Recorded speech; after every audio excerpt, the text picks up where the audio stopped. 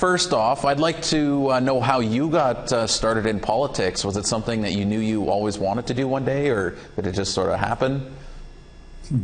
Yeah, I never planned on being in politics. I was always a policy person, administrator, running programs, whether it's at the First Nation level or at the Tribal Council level or even at the, political territory organization level. So, it really, when that opportunity arose back in early 2018, I said no.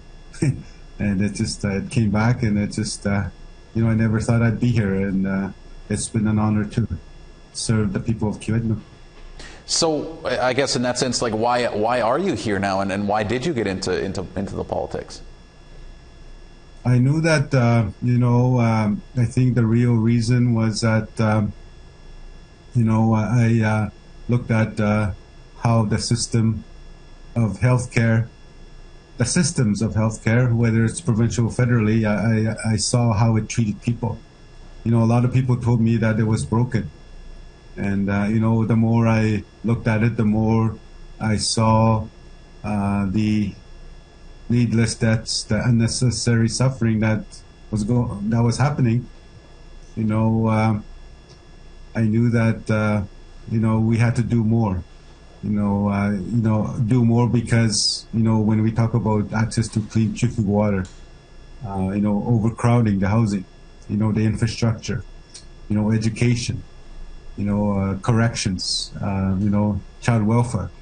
And when I was working in health, I had to think about all the social determinants of health to be able to bring those truth-telling stories that people face on a daily basis. Because, when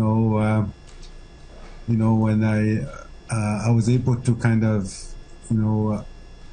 flip it around, whereby it's not a broken system, it's working exactly the way it's designed, which is to harm people and to take away the rights of the people that are in those lands and those treaty territories where I come from. So that really, really, encouraged me.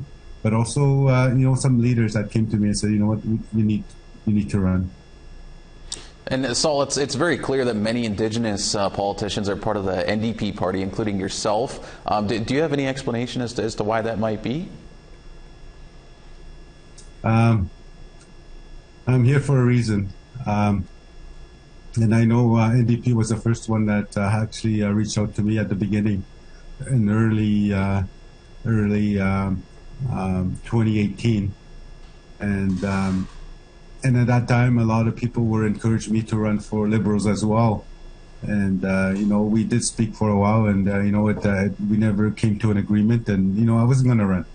I was at a good place, in my work that I was doing at that time. I was working right beside former National Chief Ovid Mercady. And, why would I leave that place? And, and also Anishinaabe Nation Grand Chief at that time, Alvin Fiddler, I was working with him on transforming the healthcare system at that time, so I said no to NDP.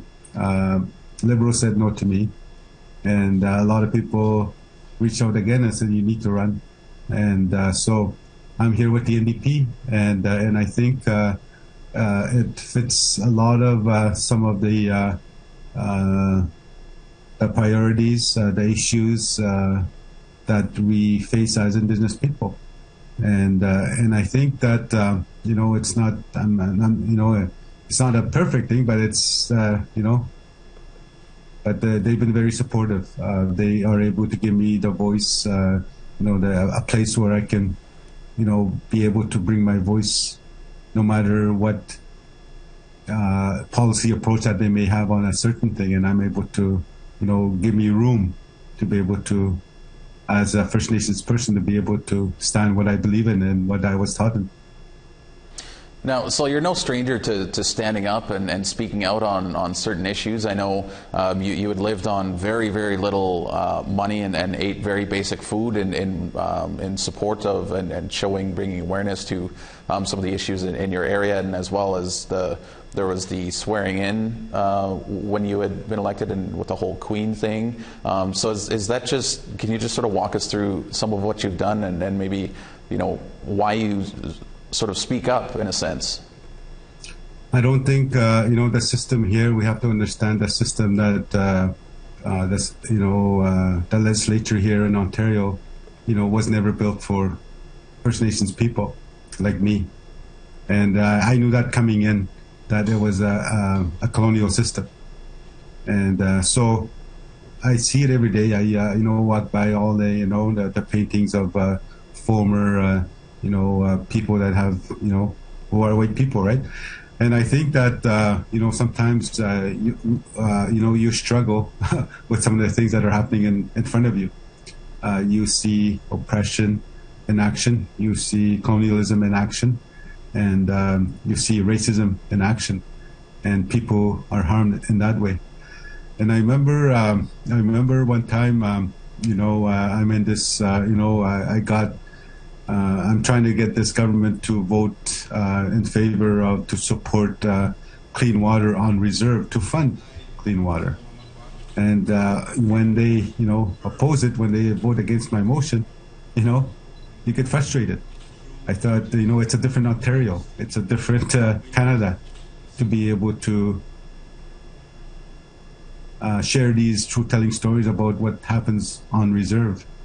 And I think from that time, it was frustrating at that time, and I remember, that I made a commitment to myself, like say, "Oh Canada, God save the right. Queen" at that time, "God save the King," when they sing that the first Monday of each month when we're in session, like that, I would sit down for that. And even recently, as as last couple months ago, they wanted us to,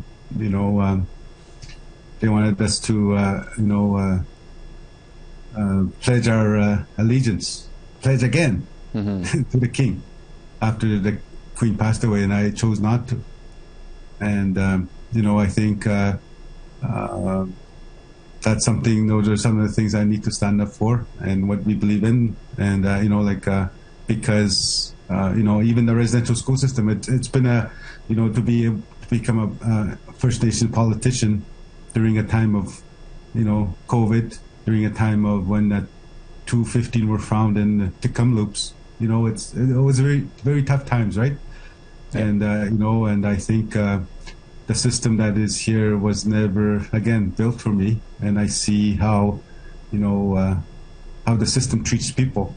And we live as First Nations in a different Ontario, and I think to be able to bring that voice as a First Nations person at the provincial level is so important. And because I'm here because I grew up on the land. I was raised on the land, and the land is so important to us because that's where the language, identity, the ways of life, the teachings come from the land.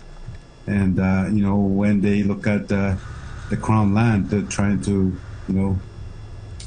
when they talk about the development, they're going after the north because we're so rich up north. Mm-hmm. We're so rich in the forest, and also the forest, and we're so rich in the forests. We are so rich in the lakes, the rivers. And yet we see the poverty on the reserves. The clean drinking water. I have 14 long-term boil advisories in my writing. Like the lack of healthcare system that is supposed to take care of people. It's a sickness system. Yeah. But also, I think we are strong too as well. When we talk about the ways of life of who we are as First Nations people in the far northern Ontario. Like you see the identity, the languages that are very critical of who we are. That's where the strength comes from. So that really encourages me to be here, to be the voice of there's 124 members here in the provincial legislature, and I'm just one First Nation guy, so it's a unique voice. Well, Sol, we're running a bit short on time, so I think we are going to have to cut the interview short right about there. But I want to thank you for taking a few minutes out of your day and sharing some insight and some of your knowledge into your career and just politics in general. So again, thank you, Miigwech, for all your time today, and have a great rest of your week. All right, thanks so much. Thanks for having me.